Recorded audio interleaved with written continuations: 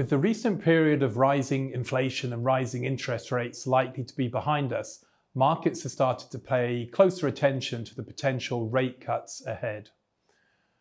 While central bank policy rates can stay higher for longer over the next 6 to 12 months, we believe risks to global growth over the longer term are skewed to the downside, and that returns across asset classes are likely to be more differentiated.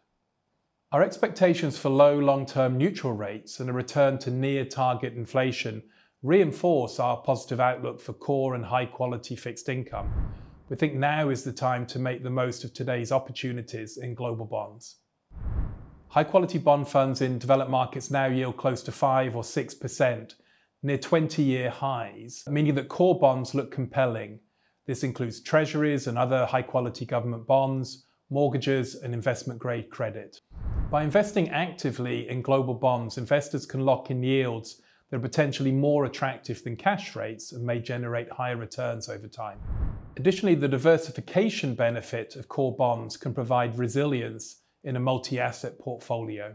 We continue to target top-tier performance over the long term and across changing market conditions, using a diversified set of strategies to generate additional return and mitigate overly concentrated risk positions.